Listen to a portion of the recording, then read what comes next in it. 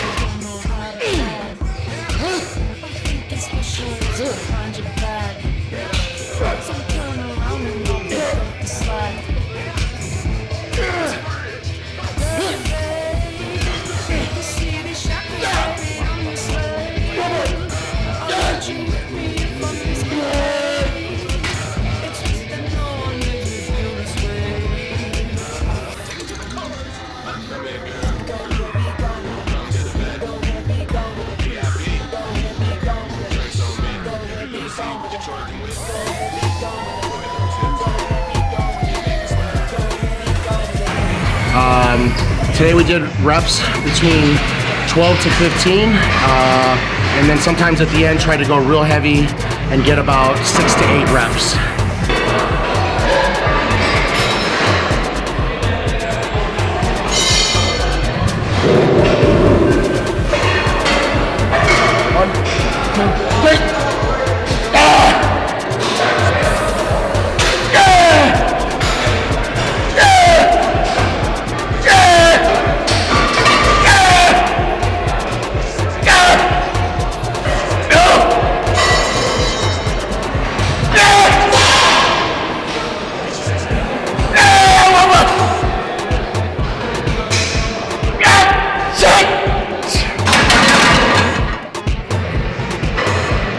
So that concludes the chest workout.